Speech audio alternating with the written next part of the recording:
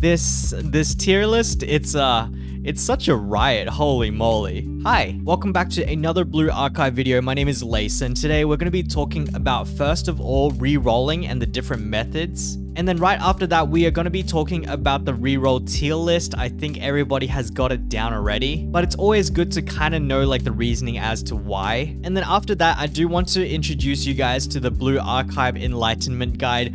This, let's put it this way, I was enlightened. And just in regards to this guide, I'm not going to go through the entire thing. I just want to like point out some key sections which will really help. But considering by the time this video drops, there's probably still going to be like another 10 hours before the game launches, I would highly recommend actually reading through this guide. And so with all of that being said, let's jump right into the content in which we are going to be looking at the different reroll methods first. And so let me give thanks to the maker of this guide before we move on. Authors Neptunia MX, Set, Setsu, and Tyrants, as well as the Blue Archive community. Thank you guys for putting together this compendium. Alright, and so with that being said, let's move back to the reroll guide. And so here is the first method. And so in terms of rerolls, it's going to be very similar to like all other games where we progress up until a certain point and then we hound our mailbox. As you can see, this guy over here, we're going to take all of the pre-registration rewards and then we're going to use them to roll. And then after we roll, if we are happy with what we want, we bind. If we are not happy, then we're going to re-roll. And so with that, let me introduce you guys to the Twitter method for re-rolling. So this is probably the most straightforward one. Blue Archive unfortunately doesn't have a way to like naturally re-roll. However, I must say this Twitter method is pretty freaking close. So the first thing you need to do after you've like screwed up your account and you didn't get your Iori or Haruna or whoever, you're going to click the button on the top right. I believe this should be the top right. So that's just like your settings button. And so clicking on this one is just going to bring up a bunch of menus, as you can see down here. And then after that, we are going to click onto the profile icon, and then on top of that, we are going to bind to a Twitter account and then unbind it by clicking the same button. This kind of binding system is actually very common, I think, for Your-Star games. If I remember correctly, Arknights also works like this as well. And so after you've binded and then unbinded your Twitter account, you're going to restart the game and hopefully you'll be able to see the dark blue button in which you can log in as a guest. And then from there, you should have a fresh account in which you will progress all the way up until the point in which you can roll. And then if it's trash again, you do the same thing, rinse and repeat. That's why they call it a reset mara in Japanese, reset marathon. Oh yeah. And so this is the current method on JP. There is no like guarantee that it will work on global, especially with some of the recent releases such as World Flipper, which did screw over our reroll button. There are certainly what I would call like backup methods, and so let's have a look at that. And so for these methods, credits to Zeno for putting them together. But essentially, first of all, he covers off the Twitter linking method down here as method 2. This is identical to what we just saw, and so I'm not going to cover that. So let's have a look at method 1. Method 1 is your salted email method. Honestly, I think I've covered every single method on my channel. Just look for one of my reroll videos in like Punishing Grey Raven or Princess Connect or Alchemy Stars. It's essentially going to be the same. And so let's quickly run through this process just so that you are a little bit familiar with it. Again, all of this is kind of like a just in case. The Twitter link is probably the best method, but regardless, let's have a look at this. So log in with the guest account, we do the tutorial and then the tutorial roll and then pre-registration rewards. So exactly the same. We get up to the certain point and we roll everything. However, after that, we're going to be binding using the Your-Star account. So if I come back over here, you'll notice that there is a Your-Star bind over here. So instead, we are going to be using this button up here. And so what this method is relying on is that you're going to be using a Gmail email. Now, I don't know if Hotmail or Yahoo or Yandex or whatever has implemented the functionality, but for me, when I've done it traditionally, you've had to use Gmails, like because they are the ones that provide this functionality of +1, +2. And so what happens is that if you do have a trash account and you want to throw it in the bin, you're going to use that button I just showed you, this one over here, and you're going to bind it to your email. And then after you bind it to your email, you can go back to the title screen, click the lower left button, and then log in using the guest account. Now, the salting method itself actually comes when we do the second reroll, because the first time through, we're going to be using the test@gmail.com. And so if we've rolled a second time and we're like, okay, well, this is trash again, what you're going to do is you are going to go back to that same button. However, when prompted for an email, you're going to put your original email test+1@gmail.com. And so for example, if through our first loop we used test@gmail.com, this time we're going to use test+1@gmail.com. Now, I know a lot of games have actually blocked this salting method, and so I will give you guys the workaround right now. If the test+1@gmail.com doesn't work, what you can do is you can put full stops in between the letters to make it work. So for example, our first loop, we're going to use test@gmail.com, and then after that, we're going to reset and go again, and then we're going to put in our second email, which is t.est@gmail.com. And so hopefully that will work. Most games don't block that method of salting, but I do know that a lot of games do actually block this +1, +2, +3 method. And so that is the backup to this backup method. All right, and so with that being said, I'm gonna move over to method 3. Now this one is a little bit more tricky. You need to delete the shared preferences. If you guys are avid rerollers, you already know what this is. However, you do need a rooted Android, and so for BlueStacks, you do need BlueStacks Tweaker. For LD Player, you can just go into like the menu and kind of flick it on and off. But honestly, I'm not gonna run through this one. If you guys already know like what this is about, then this will be quite easy to follow. But otherwise, I would highly recommend like these two over here before even looking at this one. And then after that, we've got method 4, which is renaming of the folder. And so this method, as you can see, is quite short. However, you guys just need to remember that you need a file manager to be able to pull this off. And so that covers off the 4 different methods provided by Zeno. Again, shout out to Zeno for these methods. And so with that being said, let's move on to the tier list itself. And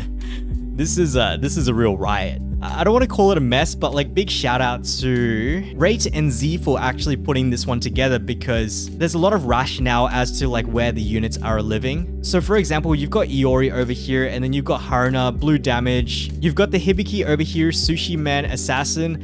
I'm gonna be honest guys, I have no idea what the frick that means. But I'm gonna take a step back and tell you guys about the ones that we should be looking at. And so first and foremost, you guys already know, if you guys have any waifus, if you guys have any preferred characters, you guys go for that first. In my opinion, if you guys don't get who you actually want, sometimes it just like makes the game harder to play. And so with that out of the way, let's start meta slaving. So here, I'll introduce you to Hibiki. Hibiki is one of the greatest offensive supports in the game. And so this is her wiki page. I'm gonna scroll down to her skills. For her EX skills, she essentially just does a whole bunch of damage. And then moving over to the normal skill, she is also doing even more damage. However, it is targeting on the lowest HP unit. And so obviously from a raid perspective, when you're like killing one monster, it doesn't really matter. Like she'll just be like continuously firing things at it. And so moving on to the passive and sub, which are actually so incredibly spicy. I gotta zoom in for this one. Look at this. Look at this, guys. Increase her crit damage by 26.6%. But it doesn't stop there, guys. Watch this. Sub skill increases her allies' crit damage by 17.3%. I don't know about you guys, but that sounds like a pretty big deal. Crit rate, crit damage, attack, these are universally important stats to like every single game. And it's even more important in this game, in which there are DPS checks, especially for like the raids. And so having these massive crit damage buffs, it just makes you kill things faster, which is really great. And so that is Hibiki in a nutshell. She is a really strong offensive support. And so I'm pretty sure it is universally agreed that Hibiki is your first reroll target. Now, on the other hand, we've got Iori over here. So it is this chick over here. As you can see, another reroll priority. There is Shun over here, but I don't think she's actually in the game yet. But if she is in the game, by all means, go for her as well. Anyway, let's go back to Iori. So Iori over here, she is in a nutshell a massive DPS, like a very top tier character to taking down more raid units. The thing about the archetypes in this game is that snipers are exceptionally strong. Let's put it that way. So as you can see, Iori is a sniper over here. There is a sniper rifle. So snipers traditionally hang very far back, but if I remember correctly, they also have the highest attack stat and dish out the most DPS. To compensate this, pretty much all snipers are glass cannons, and so they are quite susceptible to like AoE or like other damaging skills like that. On top of that, generally speaking, I believe the PvP meta is like a sniper and a tank and then some other things to fill in. Sometimes it's more snipers, sometimes it's more tanks, but to be honest, PvP is like a whole nother story and we just don't have time to cover it today. But long story short, Iori is a fantastic sniper. That's pretty much it. All right, and so Iori, Hibiki tend to be the universally agreed reroll targets. And so I guess the best reroll would be those two plus another 3-star. Most people would recommend you go for Haruna, which is this one over here. And so she does blue damage, and I believe blue damage is actually quite rare in the game. On top of that, she is also a sniper, and so she is dishing out the big DPS. However, the thing about Haruna and a lot of the other characters actually is that she is farmable. So for example, we've got Shiroko down here who is also farmable. And honestly, you know what? I'm going to show you guys this list down here, which is probably the most important list. And it's this guy over here, extra farmable character list. And so as you can see, Akari is farmable via 4 stages, and then blah, blah, blah, blah, blah. Haruna is actually farmable via 2 stages. I know for a fact that on release, chapter 8 will be out. I can't remember if chapter 12 will be out. And so guys, before you commit to rerolling or anything, like do check if that character is farmable. And so if we look for Iori and Hibiki, Iori is indeed farmable. However, it is only on 1 node and it is quite late. And then as for Hibiki, I don't think I see Hibiki at all. And so that just makes Hibiki so freaking valuable. And so yeah, that's why I would personally say prioritize Hibiki as well as Iori. Not only because they are exceptionally strong, but because Haruna also has 2 nodes that you can farm her from, this one down here. And so yeah, that's a lot of the rationale behind like the reroll targets. But honestly, if you guys do get sick of rerolling, I would settle for like these 2 over here, Hibiki and Iori. And if you're really getting sick of rerolling, I would settle for Hibiki over here, simply because it's just going to be harder to get her, right? Alright, but otherwise, as always, I will drop this tier list down in the comments below. And then speaking of tier lists, I do want to come back to this guide over here. I think you guys caught a glimpse of it, but essentially these are all of the priorities in which you can like upgrade your characters, especially in the early game. And so as you can see over here, PvE explosive red attack type prioritization. And so as you move through each one, like you'll see it is for each of the different attack types as well as the different content types, right? You've got your best healers, and then you've got PvP, and then total war rates depending on which boss is up. And so yeah, like to be honest, this guide, like,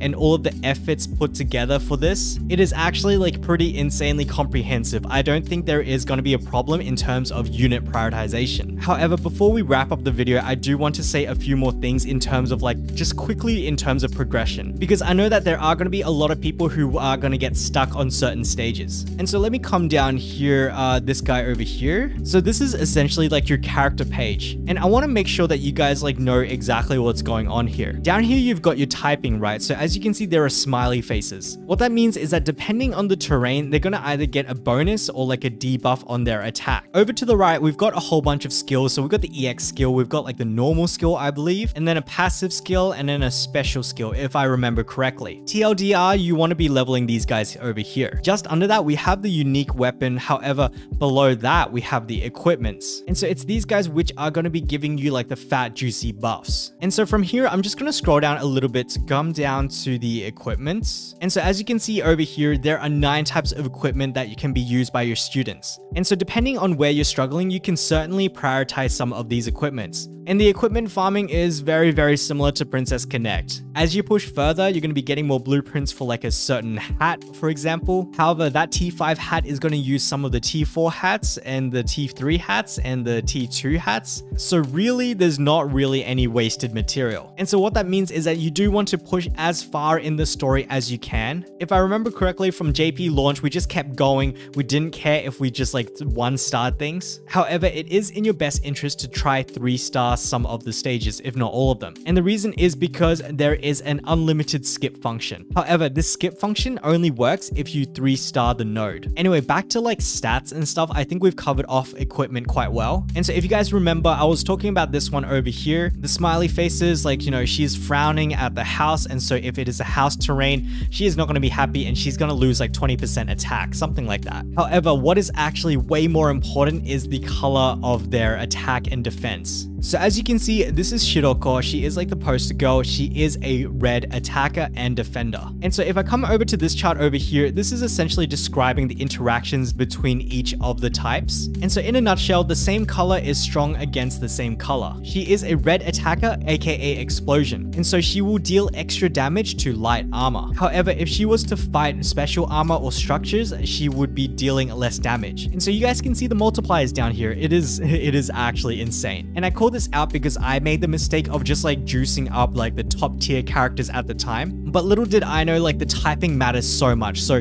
if you can actually match the colors, you're going to be doing 50% extra damage on top of your normal damage. And so as you can see, penetration, heavy armor, yellow on yellow is weak, and so forth. And as always, I will drop this in the description below. But yeah, that's kind of what I wanted to cover because I remember I struggled quite hard. I can't remember, was it like World 3 or World 4? But essentially I had leveled like all red characters and no yellow ones, and so it was just really tough for me to pass. However, with that being said, I believe this video has gone on way too long, and so I am going to leave you guys with a secret question. Are you guys going to meta slave and go for Iori and Hibiki, or are you guys going to take it like quite casually and go for waifus? Either way, let me know your thoughts down in the comments below, and I would really appreciate it because it means you've watched up until the end of the video. But otherwise, I really hope that this video has helped you, and if it has, please consider a like. Otherwise, on top of that, please subscribe, and if you would like to support the channel, we have a few ways down in the description below. But as old mate Iori once said, all good things must come to an end, and so thank you guys so much for watching, and I'll catch you guys in the next video. Bye bye.